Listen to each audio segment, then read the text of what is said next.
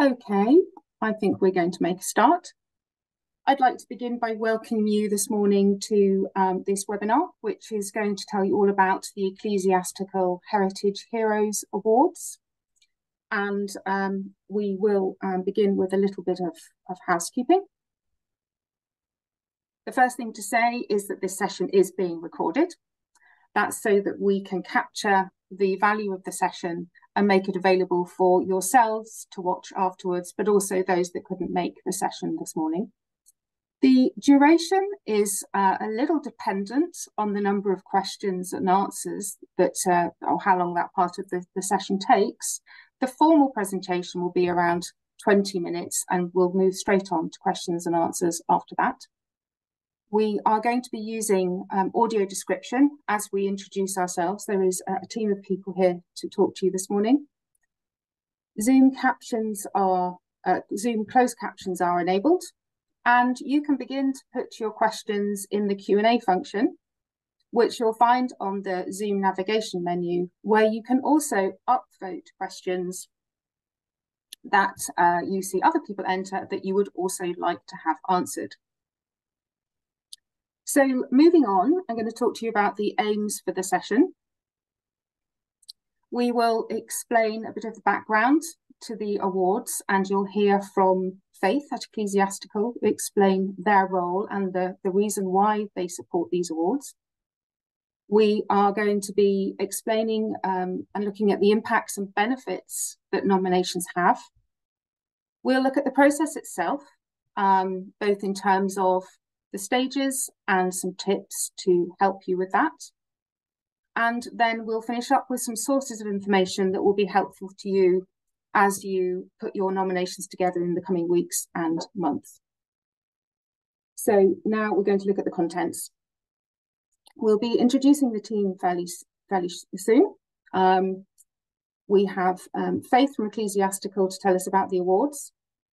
We will be playing the awards finalist video from the most recent awards, which were the 2022 awards. We'll look at the impacts of nominating and the benefits of nominating. We have some examples of previous nominations. We'll look in depth at the nomination process, give you some tips, and then move on to your questions. So if I could start with introductions, that would be great. So first thing to say is that these awards are a collaboration. They are supported by Ecclesiastical and run by the Heritage Alliance. Whilst you can see some faces on your screen, that's not the entirety of the teams that support these awards. There's a few of us with you today. We have Faith, who is the segment director, a customer segment director at Ecclesiastical. Faith will be talking to us about the ecclesiastical role. And then on the Heritage Alliance side, there's myself. I'm Claire. I am a white woman in my early 50s. I have long blonde hair, a fringe, dark blue framed glasses, and today I'm wearing a pale blue jumper with a white blouse. I have a role in membership and events at the Alliance. We also have, helping to support the seminar this morning, Delphine, who is the Head of Development and Membership at the Alliance. And we are joined by Jan and Steve, who are both trustees at the Alliance. We're very much looking forward to taking you through the ins and outs of the awards process today. So if we could move on to the next slide.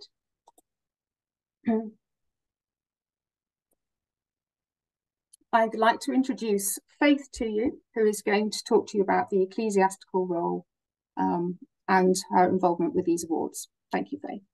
Thanks, Claire. Good morning, everyone. I'm Faith Kitchen from Ecclesiastical, and I'm a white woman in her early 40s with long blonde straight hair, wearing a cream roll neck jumper today. So what I'd just like to briefly talk to you about is why we sponsor the Ecclesiastical Heritage Heroes Award, why they're so important to us, and what we really think they stand for, to give you our perspective. So if we can go on to the next slide, please.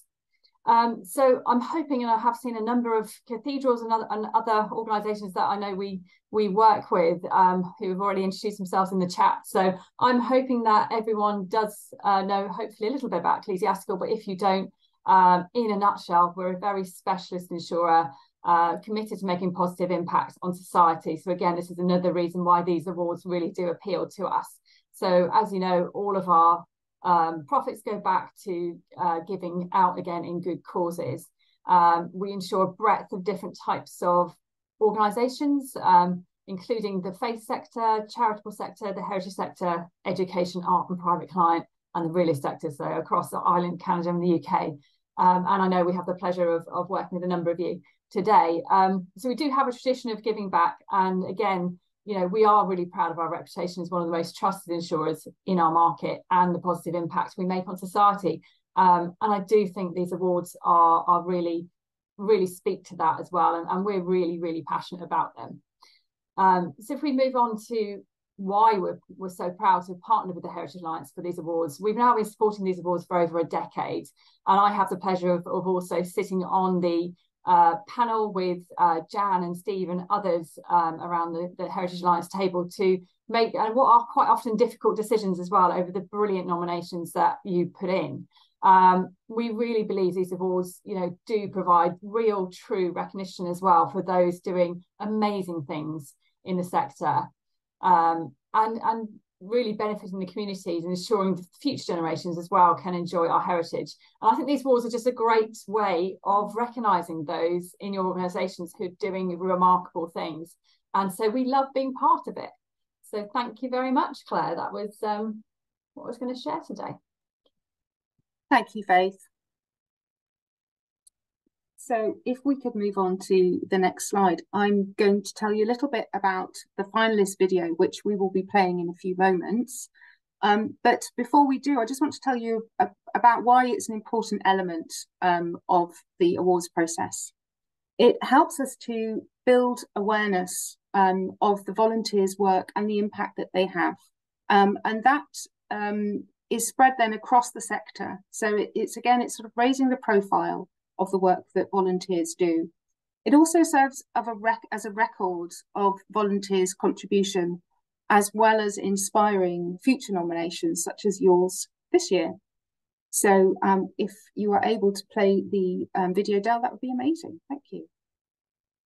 For the last 13 years, the Ecclesiastical Heritage Heroes Award have celebrated the vital roles of volunteers at the heart of the heritage sector, from caring for rural heritage sites, undertaking important research, restoring structure and monitoring change, through to engaging the next generation of visitors. Heritage volunteers' skills, passion and commitment are the backbone of our sector, which is why I'm so excited to share with you this year's nominees. Our Heritage Heroes Awards recognise the critical place that heritage volunteers have at the heart of our sector. Many nominations highlighted the importance of volunteers in providing outstanding visitor experience, such as Charterhouse Front Desk Volunteer, who welcomed nearly 30,000 visitors, always with a smile and a happy greeting in stunning medieval surroundings. The volunteers at the Brunel Museums shared their enthusiasm for the Thames Tunnel and Brunel's family history through accessible activities. English Heritage Chester Castle Volunteer brought 974 years of stories to life and shared the joys of volunteering with their communities, recruiting 98 additional volunteers. The Kingston upon Thames Society recognised their peer David Kennedy 10 years of commitment in sharing the history of the Tudor Coombe Conduit with local schools, students and researchers, in person and virtually. But heritage volunteers don't stop there. They are everywhere, front of house and behind the scene, in the archives, in the engine rooms, delving into accounts, creating inspiring content and navigating brick and mortar. At the Enbar Foundation, the Guardians of the Clock Tower supported its renovation, as well as rebuilding the community pride and identity around their iconic building. 61 volunteers researchers used their own experience of barrier to access to research hundreds of heritage sites' websites and help Vocali produce a critical report on heritage access. It is great to be able to celebrate the Protected Wreck Licensee, this 50th year of the Protection of Wrecked Act. A group of volunteer divers acting as site custodians to monitor, research, protect and share the stories of the shipwrecked around the UK. We are delighted to share these nominations with you. And to continue with our second award, our Heritage Storyteller Award recognized the powerful role that volunteers can play in bringing untold stories to light. The live poetry readers at Woodward House, Grasmere, bring William's word to life through their storytelling. A Thames Lark gathered a group of young people aged under 25 to create an immersive event along the Thames, unwrapping its hidden stories. Khaled Ali Ismail created a podcast to document and preserve the artistic heritage of Syrian artists displaced in the UK. The Le Volontaire digital team at Wentworth Woodhouse created over 150 videos released on their YouTube channel, giving their estate a global presence. The volunteers of the Hallerstree Golf Course conducted extensive research to save an overlooked municipal golf course with historical significance. The Buxton Crescent Experience volunteering team created imaginative, educational and fun experiences to celebrate Buxton's rich heritage. Finally, the Chinatown History Champion played a crucial role to reveal the neighbourhood's heritage and contribute to anti-racism work in this part of London. As you can imagine, our judging panel had the unenviable task of selecting winners amongst such a diverse and engaging range of nomination. We are delighted to announce this morning the finalists for this year. The winners will be announced tomorrow as part of our in-person set conference. The finalists for this year's Ecclesiastical Heritage Heroes Awards are David Kennedy, Coombe Conduit, and the Protected Wreck Licensee.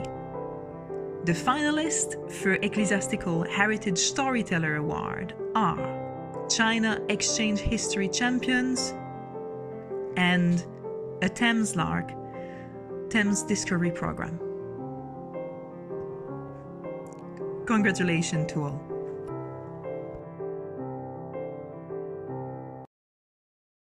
Thank you, Delphine.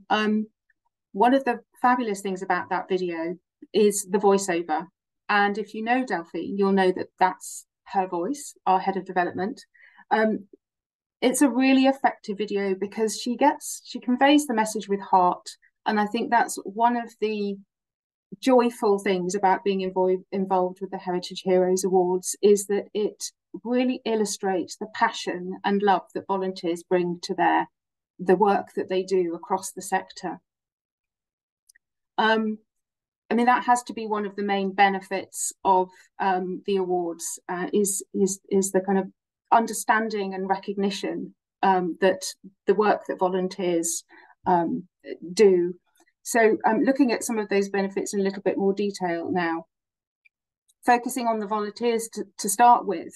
So we know from research we've done that when a volunteer or group of volunteers are nominated for one of these Heroes Awards, there is an immediate sense of endorsement. They feel a lot more valued and proud of their own contribution. And then there are some other benefits that run alongside the feeling side of things. As you saw just now, the finalists are featured in an awards video. And again, that can help organisations then to highlight their own work as a useful PR tool.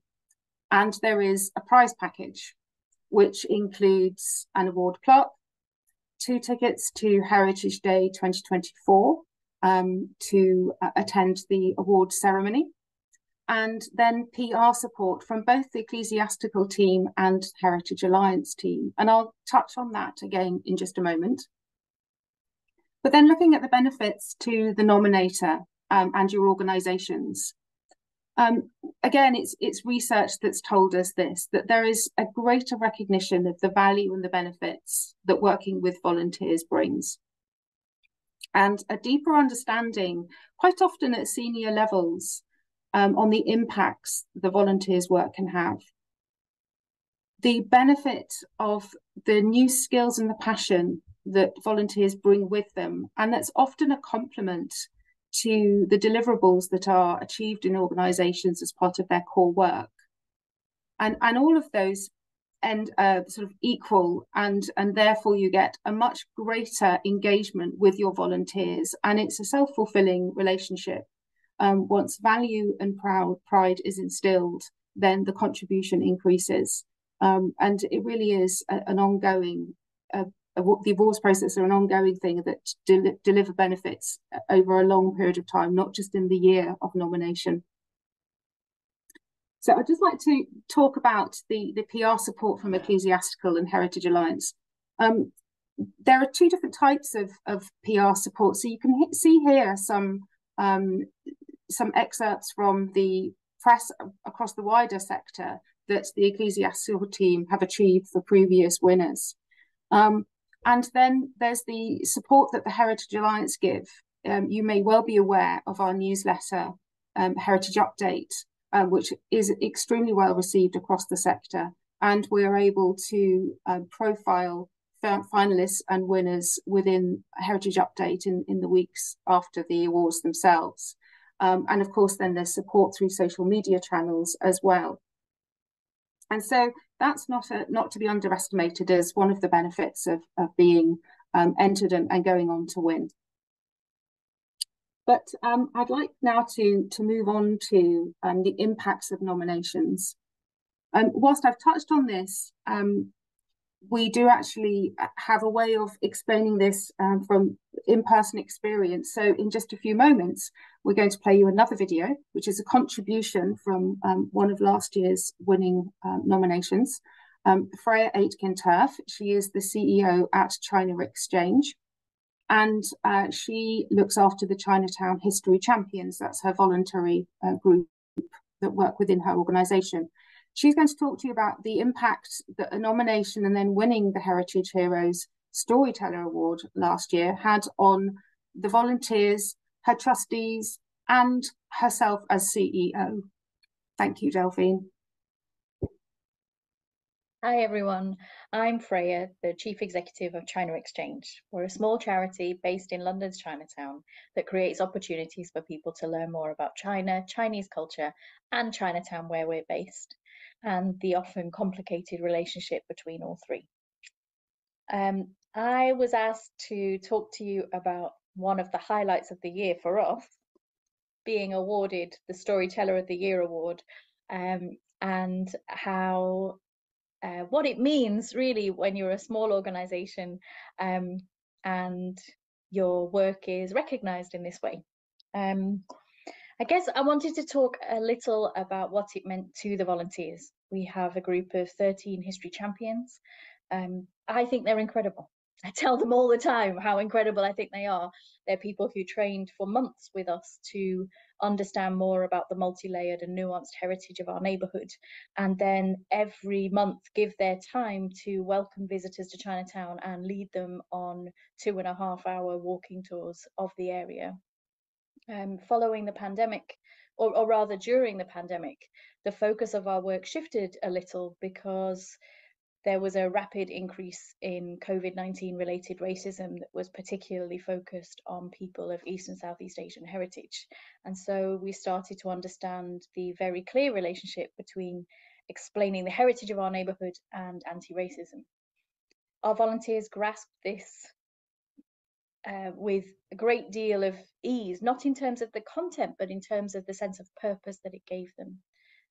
We often feel very proud of the work that they do, but there's a difference between me as the CEO of the charity they volunteer with saying, I think you're fantastic, and receiving a nationally recognised award.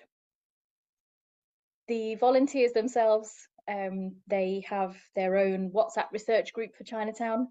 They are now the award-winning history champions, which I love to see every time it pops up in my phone. I see that their motivation as volunteers has increased as a result of winning the award.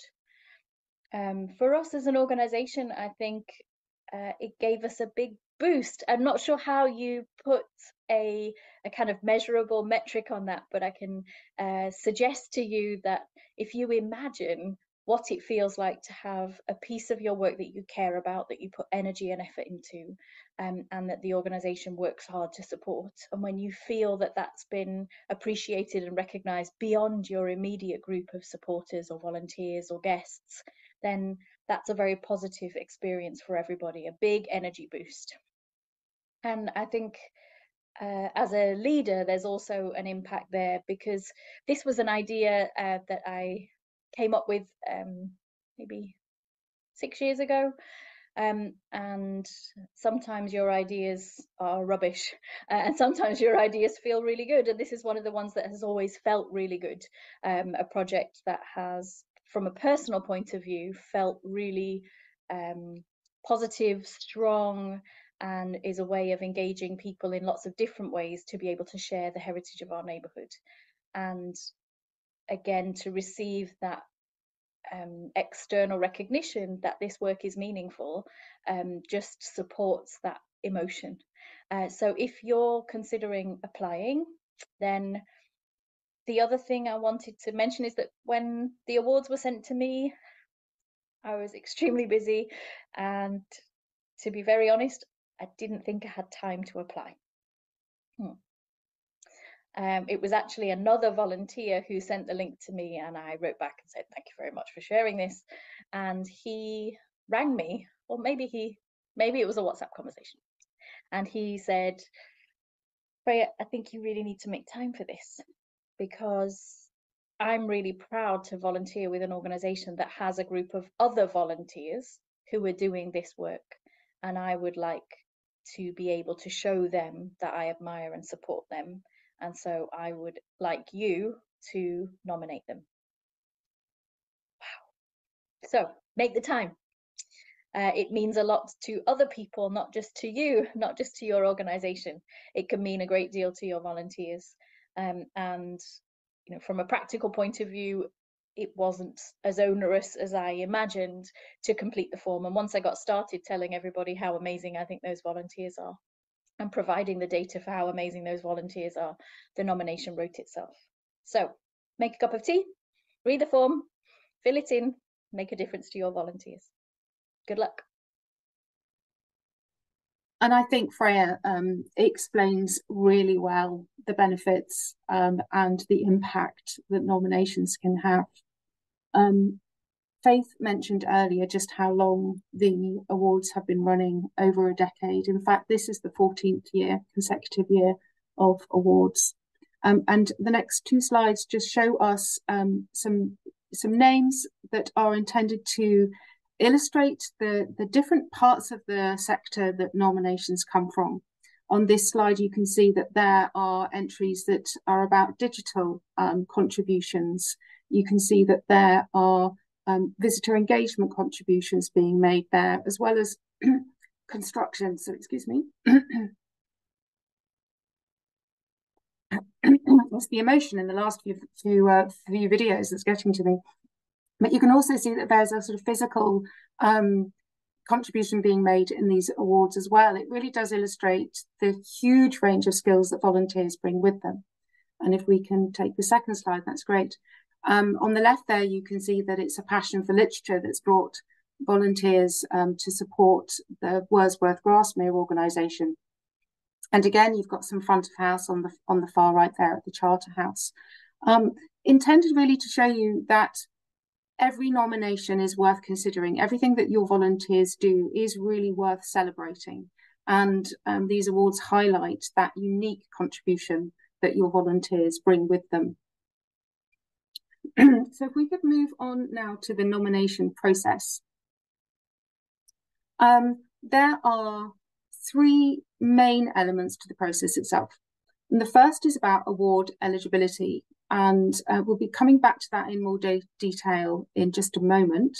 That's about identifying the correct award category for your nomination. But then moving on to the form itself, there are three sections. It's really not an onerous process. The first of those sections is core content. And it's about telling us specifically what your nominee has contributed or achieved and how they may progress the project that they've been working on and what the impact has been made. And this is where you would include any measurable results of their work. Section 2 is optional, and that's because we're aware that it's not always possible to provide this kind of evidence. Perhaps the project is quite new, or perhaps it doesn't generate the kind of content that this section might ask for. And so your nomination won't be down-weighted if you don't use this section. However, if you do have some evidence of impact, this is the place to put that information. And that can become in many different forms. It can be third-party endorsements, quotes or anecdotes. It can be copy of news coverage. It can be social media posts. There's a whole range of different types of content that you can include in that second section. The third section is photographs, and they serve a couple of purposes. You saw how the finalist video was created using still images, and they are important for PR purposes. The other aspect for them is for the judges themselves. It's about how they illustrate what the nomination is about. You heard that saying that a picture says 1,000 words. There's nothing like seeing a photograph of volunteers carrying out the work that they do, or seeing the impact of that in progress that a photograph can contribute. So they are an important and essential part of the nomination. And the third element is the timeline. As we stand here today, we have many weeks ahead of us. The deadline for completed and submitted nominations is before noon on Monday, the 8th of January. And the last element of time is to make sure that you and your nominee save the date for the award ceremony, which is the 7th of March, 2024. Thank you. So if we could move on to the criteria, that would be great. So I'm actually going to hand over to Jan at this point, who's going to talk to you about award eligibility and the two different award categories. Thank you, Jan. Thanks. Hello, everyone. I'm Jan Wills. I'm an archaeologist and a Heritage Alliance trustee. And I'm a white woman in her 60s, brown hair, brown jumper, glasses, stripy scarf, and I'm sitting in front of a very crowded archaeological bookshelf. So I had the great pleasure of being part of the judging panel last year for the 2022 awards. And the videos this morning just remind me of the fantastic range of heritage projects and heritage volunteers who came forward and made applications. Fantastic range, and I'm really looking forward to see the applicants in 2023. So I'm going to talk a little bit over two slides about the two categories of awards this year. First of all, heritage collaboration. The emphasis here for this award is on collaboration. It is an award for volunteers who are collaborating with another group to deliver their heritage work or their heritage project. So in this case, the nominator, that is the person who's going to make the application, can be a founder, a staff member, a volunteer, or a friend at any UK heritage organisation. That, of course, includes the Heritage Alliance and its members, but it isn't limited. So it's a very broad range of nominators who can come forward. They can nominate a volunteer or a group of volunteers involved with heritage, again, in any UK heritage organisation. And what we want to know in the applicants for this award is about their collaboration.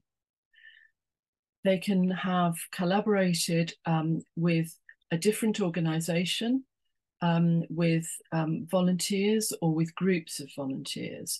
But again, the emphasis is on collaboration.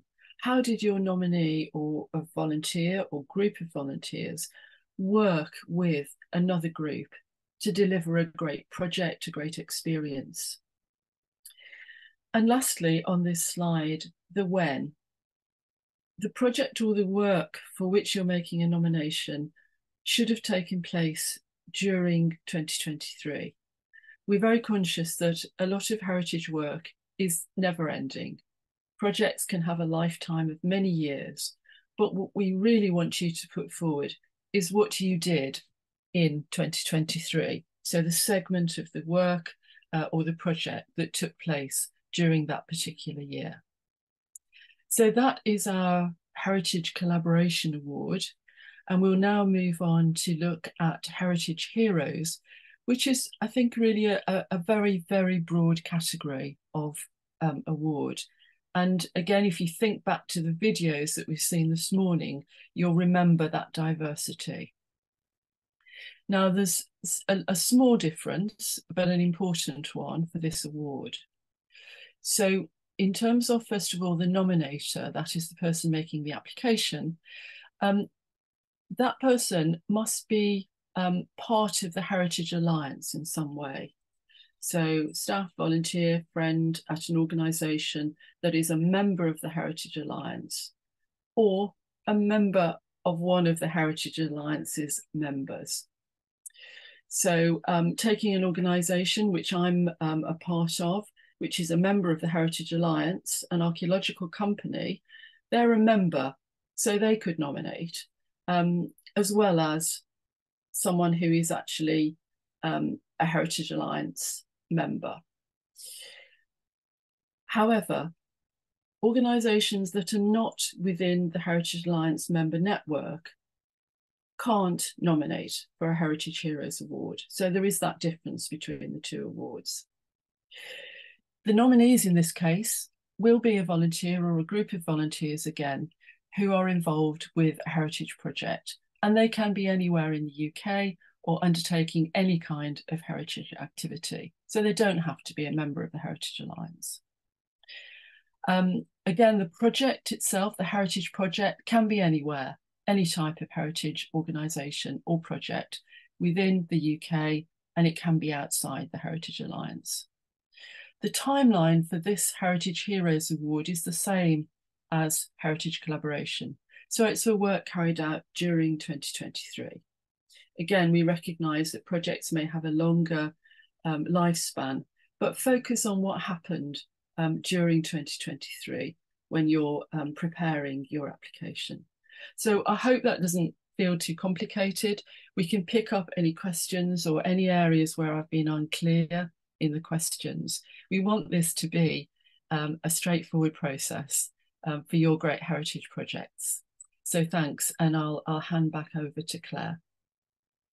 Thank you, Jan. That was really helpful. And just one additional point on there, which is about members of the Heritage Alliance. So this one does confuse people. In the final side of this deck, which will be shared with you once we've finished, there is a link to the Alliance current membership list, which means that you can check to see if an organisation that you are associated with and whether or not they are actually an Alliance member, just to help clear up that eligibility question. So once you have decided which of the awards you are going to be entering, you then need to move on to the form itself. And to take us through some tips in this space, we have Steve, trustee at the Heritage Alliance. Thank you, Steve. Thank you, Claire. Good morning. My name is Steve Oates. I'm Chief Executive of the Heritage Railway Association. And just before I describe myself, on that point, the HRA itself has some 300 members. So it is the HRA, which is the Heritage Alliance member, but any one of my 300 members could be applying for one of these awards. So again, gives it extra clarification. Well, once again, good morning. I am a white male of a certain age, just getting a little bit past 60, unfortunately. And today I'm wearing a blue jumper. I have blue dart framed glasses, and I'm a bit unshaven actually. I should have had a shave this morning. The background, being Heritage Railway Association, is a picture of Flying Scotsman. Now, top tips for nominations. These are actually really important because it could be tempting just to write and write and write and go, oh, I need to say this. I must get that in. Oh, I must add this. Actually, you need to really think about how you're getting your message across in the nomination form. And first and foremost, you need to be immediately clear who you're nominating and why. It's almost like the executive summary. You know, it's the top line, the who and the why. Be specific. Who are you nominating and why? Just get it out there straight away so it can immediately be seen.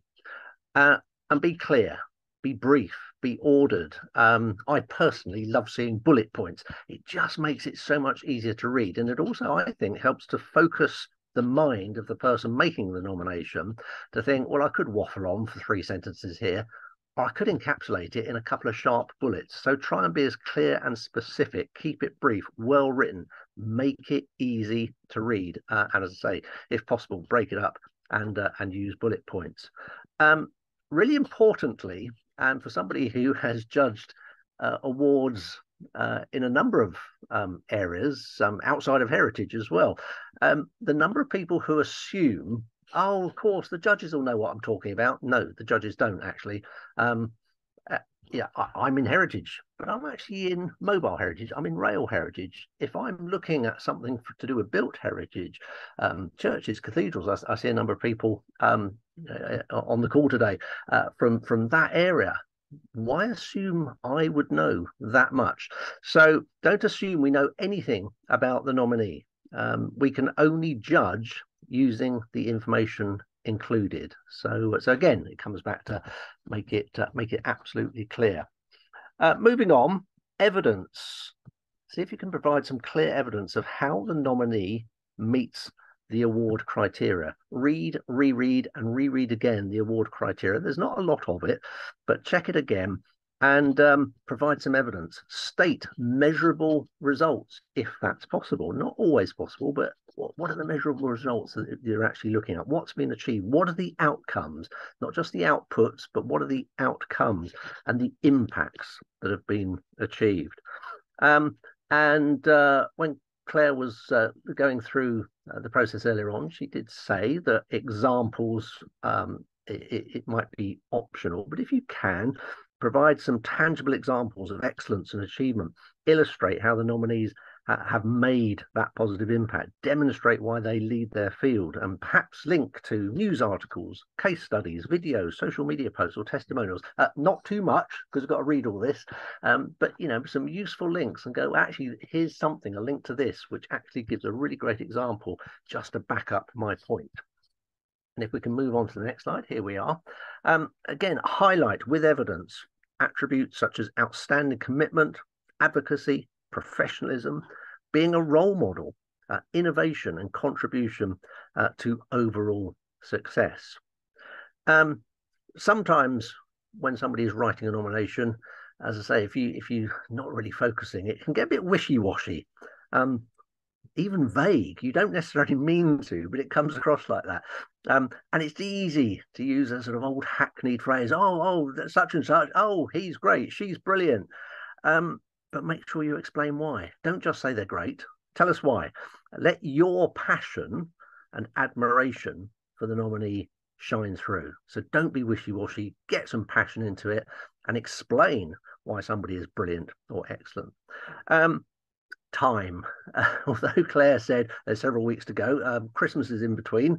It is the 8th of January. That's actually not very far away. And you would have seen on the video as well, the speaker saying, well, at first I wasn't going to do it. And actually it did take a bit of time, but look, it's well worth it. So don't underestimate how much time you'll need to do this well. Winning nomination entries could take a few hours, but actually it's worth it. Think back to that video and think how beneficial it is to the organisation and to the nominees. So give yourself time. Do not leave it till the morning of the 8th of January or even the Saturday or Sunday before. Start thinking about it now. Start jotting things down and help it come together, whatever style you use, but make sure you give sufficient time. We should be doing this about every document, every email, everything we ever write and send. Often it's not the case, is it? How many things do we receive where you go, oops, spelling mistake. Oh, what does this sentence actually mean? Spell check it, proofread it, review, get somebody else to read it. Does it make sense? Remember, the judges have got to read all of this. It's got to make sense.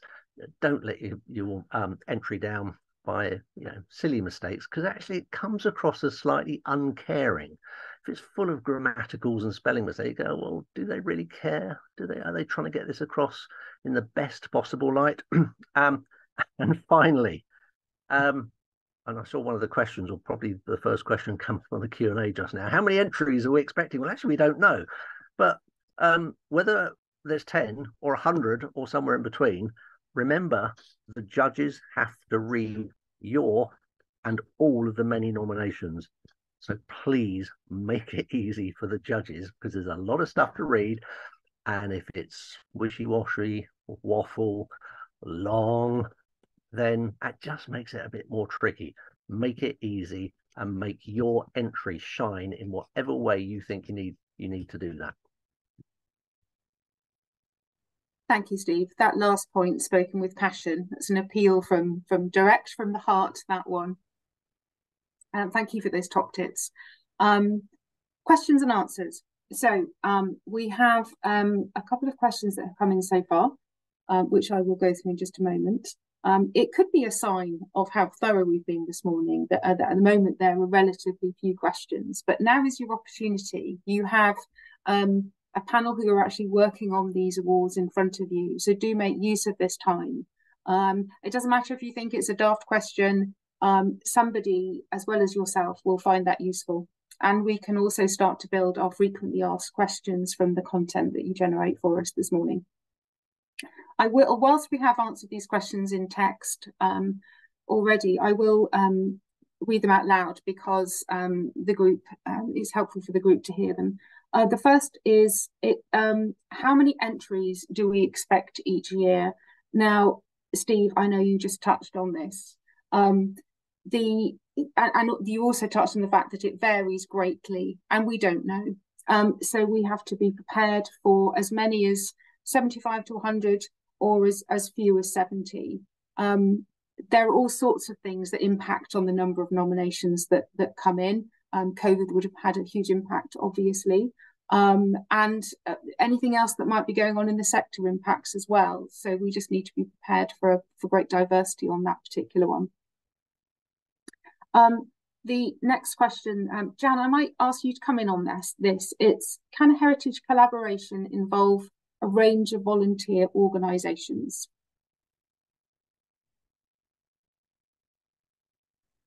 Yes, I think I'm trying to think exactly what we're talking about here. I think that what you've said already is quite helpful, which is that yes, but you need to be clear about exactly who you're talking about and what their role and contribution has been. I wonder whether you were thinking about people collaborating with different parts of the same organisation, or different and entirely separate organisations. I think both are eligible, as long as, again, you're really specific about who you're talking about and what the partners have done and how they've worked together. Thank you, Jan. I don't know if that fully answers the question, but I'm happy to obviously to expand further if Katie feels that that's still not entirely clear. I think you expanded on what I was able to contribute at the time, so I would say we covered that one quite well. Thank you. So we've got some new ones coming. There's some easy ones here. Will the slides be shared? Yes, they will. And we have if my organisation is not a member of the Heritage Alliance today, but we join tomorrow, can we still nominate someone for a Heritage Heroes Awards? Yes, you can, because your membership begins the day that you are enrolled, which means that you would be eligible, provided you join with enough time to allow yourself to get the nomination in before the 8th of January. The answer is yes, and we would welcome you in our membership. Thank you. I think it's sort of another admin one here. Will a theatre that's supported by Theatres Trust and a part of the Heritage Trust network be able to make a nomination? So I assume you are talking about the Heritage Heroes Awards there. And yes, in fact, you sort of double eligibility there because you are associated with 2 Heritage Alliance members. And from Katie, I am working with a volunteer trust that leads and coordinates 5 other voluntary groups. Not quite sure I understand what that question is asking. If you're able to expand on that a little bit, that would be really helpful. And whilst we wait for that to come through, Faith, Jan, Steve, is there anything else that you think that would be useful to contribute whilst we're all together and that might be of value to our audience today? Well, I think I think Katie's was in regard to her earlier question. She asked the question about can a heritage collaboration involve a range of volunteer organisations. So I think it was, she was providing that, that's where I read it anyway, was okay. that she's providing the information. She's working with a trust that leads and coordinates 5 other groups. That's right. Yeah. I'm glad we've got more than my brain here today. Thank you, Faith. So same question then, just whilst we are all together, is there anything in particular, anything else that you feel might be useful to our audience today? We've worked our way through the questions so far. Perhaps I could just add, Claire, I think they're really expanding on Steve's points, but just based on my experience of judging last year's award, we had some fantastic entries, but it wasn't always clear in the entries precisely what was being nominated or who was being nominated. So a volunteer group doing really wonderful things, but what is you actually want us to look at in terms of their achievements? So I would say be really specific, don't hold back. Tell us, who did what, to what sort of heritage, with whom, and that will really help us, and it will encourage the chance of you being successful. Another thing, if you have photos, send us photos, but please tell us what's in them, because again, we had lots of photos and we wondered, was this the nominee? What exactly were the volunteers doing at that point? And it really helps the judges if you can say, here's a lovely photo of person X carrying out this piece of work, and we're nominating them for this project, for a Heritage Heroes Award or whatever. So be precise, and that would be great. I think for me, probably 2 points is that I love being on the judging panel. I love seeing all of the nominations come through. So if in doubt, nominate, because we would rather have, even though it does take time, but it is so worthwhile seeing what is happening out there, and also a plea for the passion. I think that for me is one of the top tips. It's so great when you can really, it almost jumps off the page at you, and you can really feel just how passionate and how much that volunteer or that group has done, and the benefit they've given to others as well. And that's so lovely to see. So yeah, that's my 2 points. Thanks. Yeah, I think I'll add to both of those. I mean, probably repeating a lot of what has been said. Just to touch on Jan's point. Sorry, whilst I referred to evidence, I didn't specifically talk about photographs. So I'm actually thinking of another set of awards that I'm involved in actually right now. A lot of photos come in, and sometimes you're absolutely right, Jan. You look at them and you go, "Well, that's a very lovely picture, but I wonder who, or I wonder what it is." And you think it's so simple, and so you end up discounting it and think, "Well, where does that fit?" So just make it clear. Be concise, make it clear. And just again, to reiterate the point on why you would enter. I mean, I'm a firm believer in awards, and your ability to shout about your success afterwards, you know, whether you're nominated or you win, that ability to shout about and be proud of your organization, the individual or individuals concerned, it is so strong. And I sometimes wonder why people don't enter awards. Perhaps it is just a time thing, but think back to that video and last year's winner, and that sense of achievement, sense of pride, of what it did for everybody and what it did for that organization. And actually, if you just take that organization, guess what? I had never, ever heard of it before. I now know about it. So that in itself, it just builds and builds and builds. So it's a really powerful thing to do, to put in some cracking entries. I agree. I think the barriers of time and perhaps a concern that you won't be recognised might be a reason why you wouldn't nominate. But if you could find a way to dissolve those barriers, we know that the process in itself is a tremendously valuable and a great validation process. So I hope that we have inspired you to nominate your volunteers. I'm going to move on to the next slide, which talks about where you can get information from going forward. We have an information pack on Google Drive, which you can find at the first link on this list.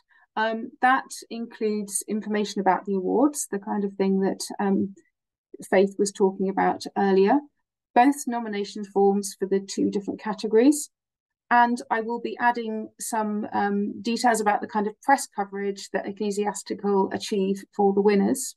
So that awards pack is going to be added to by today's content, including this slide pack, and within a week or so, the recording of this webinar as well, so that you can refer back to this. You'll also find the details of where you can look at the finalist video again. And the last but not least, where to send your nomination. It will land with me if you send it to heritageheroes@theheritagealliance.org.uk. And just to remind you, my name is Claire. So I'm going to leave that there for a few moments. But that does conclude the webinar this morning. We haven't had any more questions in. So I think we have resolved anything that's come up today. So that just remains for me to say thank you very much for the teams for their attendance today. Thank you for coming. And thank you for the support from both the Heritage Alliance and the Ecclesiastical teams that are working on this behind the scenes. Thank you very much.